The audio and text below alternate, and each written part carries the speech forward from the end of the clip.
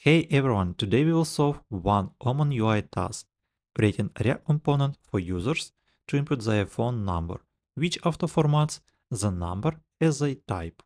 Our goal is to format the input into this pattern. We'll add parentheses after the third digit and add dash after the sixth. Now let's dive in and start coding our main functionality. Don't worry about styling for now, we'll keep it minimal. Right now our component doesn't have any logic, so we can just type everything what we want. First up, we need our input to be a controlled component in React. This means the input's value is driven by our component state. To do it, we'll create a state for value and handle function for it. So let's import input value and set input value function from useState, where default value is just empty string. So let's add input variable to the input value property. And the next step is to create handle function, which will be added to the input. So let's add handle set input value function, which receives one argument. It will be our event. So let's add event here. And we need to add handle set input value to onChange function of our input element. So let's do it.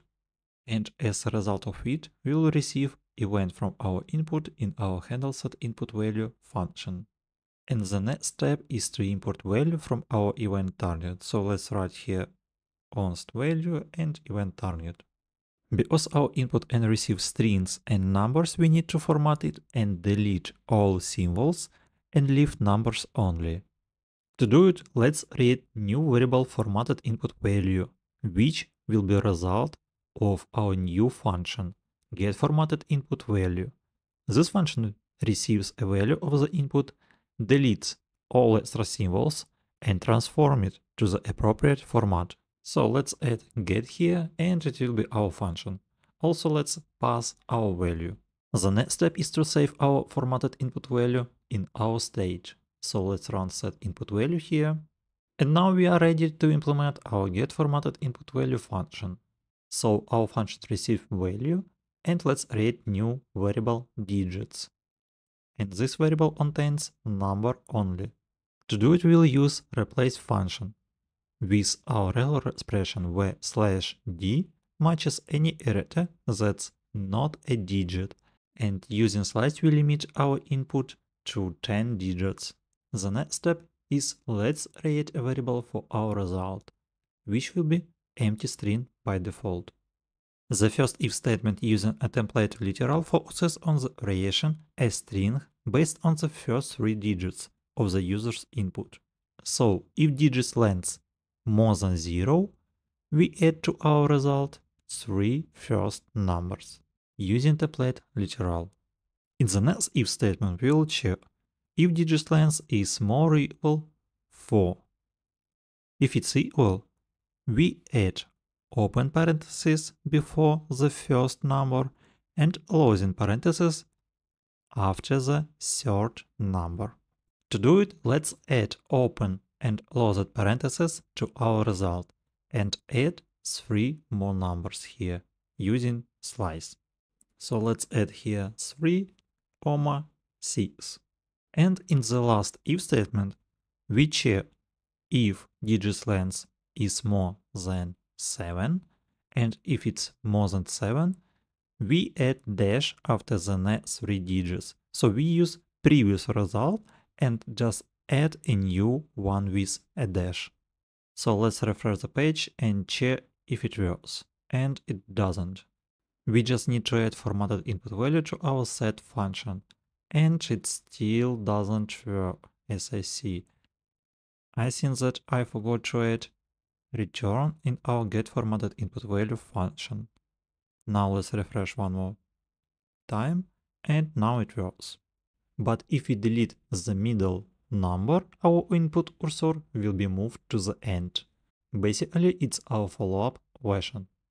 So let's maybe add this new functionality. To do it, we need to have direct access to our component.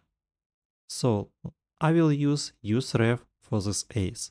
Let's create input ref variable and add it to the component.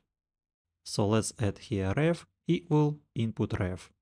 Now let's modify our handle function.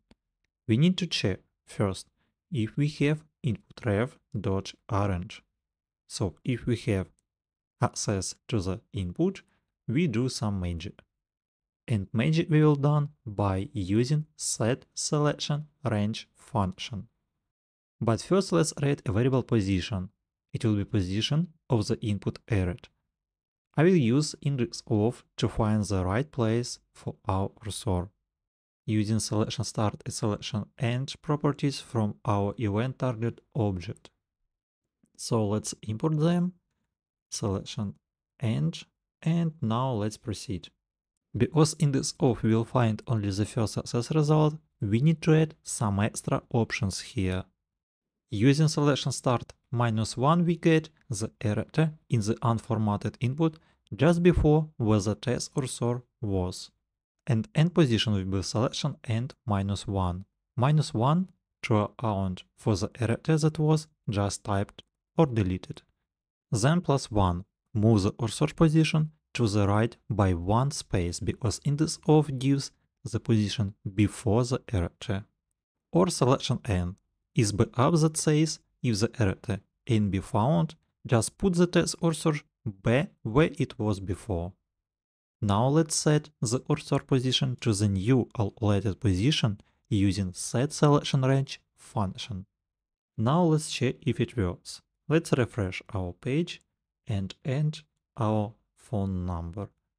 Let's maybe now delete one number from the middle and it doesn't work.